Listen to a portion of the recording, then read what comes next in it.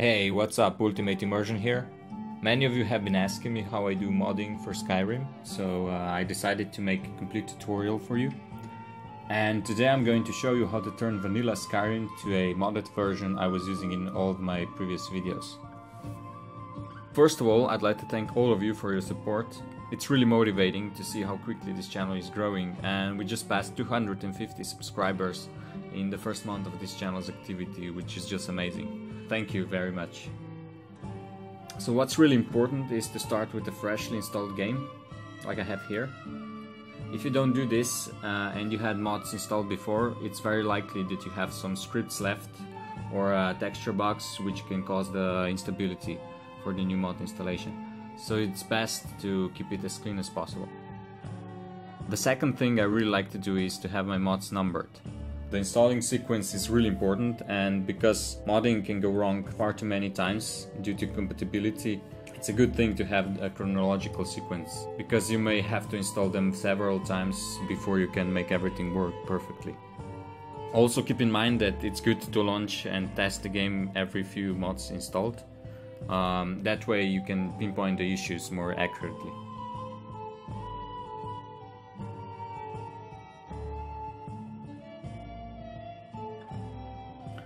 So first thing I'd like to do is to install the ENB itself. We're gonna head over to this site where we're gonna download the latest version of the ENB.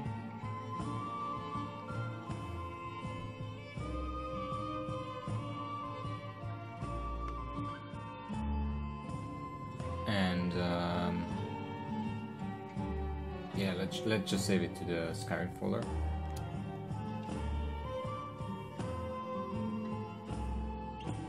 We're gonna extract the files here, and we're gonna be installing the wrapper version. Select all the files and just drag them to the Skyrim folder.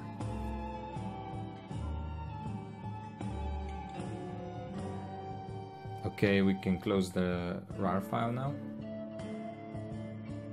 And you can also delete the RAR file. We don't need it anymore.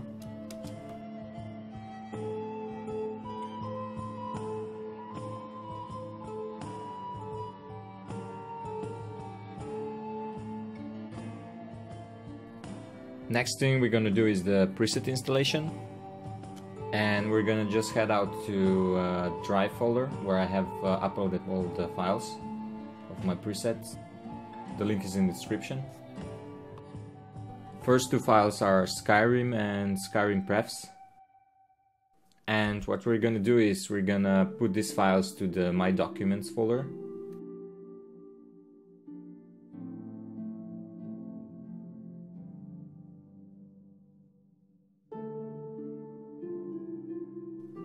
Okay, let's just save it here. Let's just save it to the folder.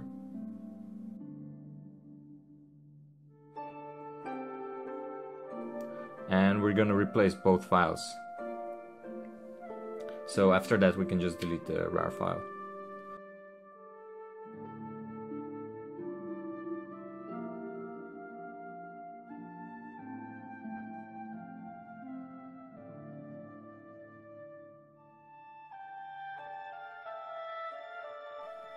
Okay, now we're gonna install the ENB preset and select all the files and download them.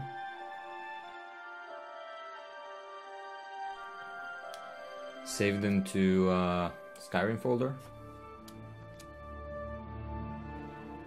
And after that we're just gonna extract all the files and just replace them.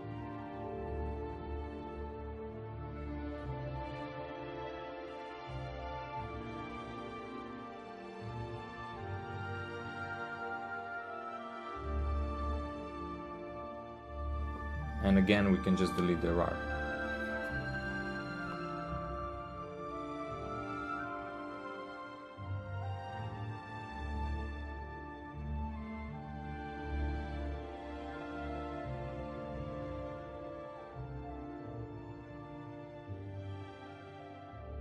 Now we're gonna install the Skyrim script extender.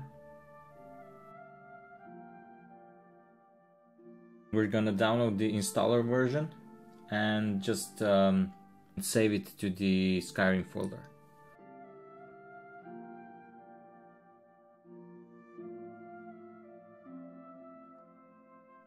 After that, we just double click it and it will extract the files to the folder itself.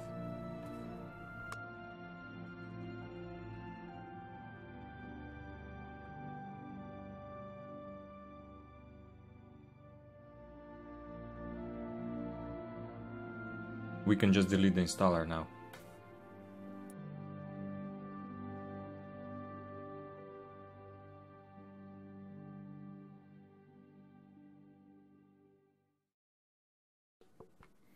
Okay, from here on I'll fast forward the mod installation. It took me about half an hour to do this, and I don't want to make this video too long. I want it to make simple and straightforward. But I'm gonna put the original version to the description in the link below, so you can check that out. What's really important with the modding is that you install all the mods in sequence, like I said before. You can see all the mods listed in the description below, and you can just follow the sequence. Okay, let's install the mods.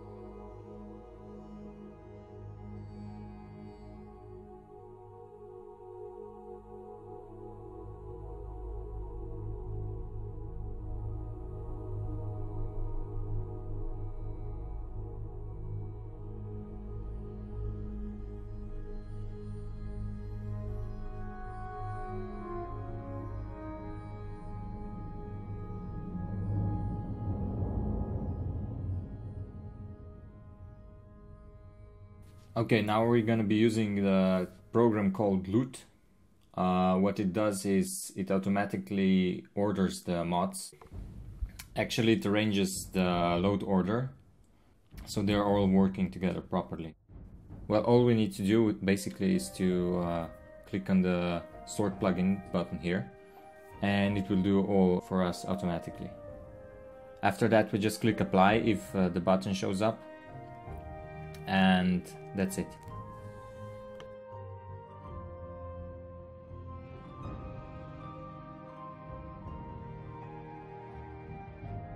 This is the last thing I do, is to install the particles. There's a variety of files there.